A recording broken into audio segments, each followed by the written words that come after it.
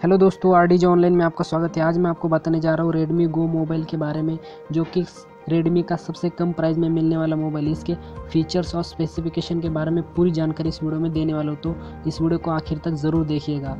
अगर आप हमारे चैनल पर नए हो तो चैनल को सब्सक्राइब जरूर कीजिएगा और वीडियो अच्छा लगा तो लाइक ज़रूर कर देना। अगर ये मोबाइल आपको लेना है तो इसमें ब्लू और ब्लैक दो कलर आपको मिल जाएंगे।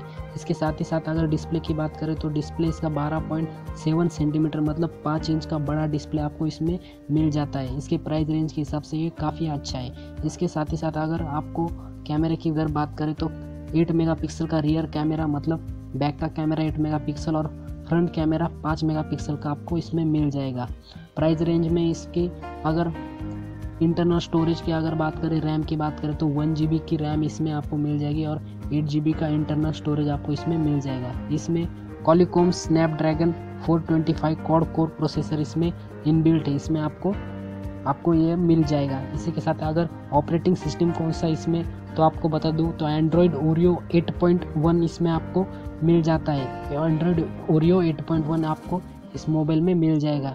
अगर इस मोबाइल की बात करें तो इसमें बैटरी कितनी है तो बैटरी इसमें 3000 mAh की बैटरी है, जो कि 8 घंटे तक आपका मोबाइल यूज़ के लिए मिल जाएगा। इसी के साथ ही साथ आपको अगर इसके स्पीकर्स की बात करें तो लाउड स्पीकर है। निचले हिस्से में आपको यहाँ पर 4 डॉट दिखाई दे रहे होंगे, इसमें नीचे के हिस्से पर ये स्पीकर इनबिल्ट है। इसमें ड्यूअल नैनो सिम और माइक्रो SD 2 सिम स्लॉट आपको मिल जाती है। एक सिम 1 के लिए और एक दूसरा ये स्लॉट है सिम और माइक्रो SD के लिए आपको इसमें मिल जाएगा। अगर इसके प्राइस की बात करें तो फ्लिपकार्ट पर इसकी प्राइस 4499 रुपये इसमें मिल जाएगी। अगर आपको ये ख़रीदना है तो डिस्क्रिप्शन में दी हुई लिंक से जाके आप खरीद सकते हो। अगर ये वीडियो आपको अच्छा लगा हो तो लाइक कीजिए, शेयर कीजिए, चैनल को सब्सक्राइब कीजिए और बेल आइकन को जरूर दबाएं ताकि हमारे नई वीडियो की नोटिफिकेशन आप तक तुरंत पहुंच सके। Thank you.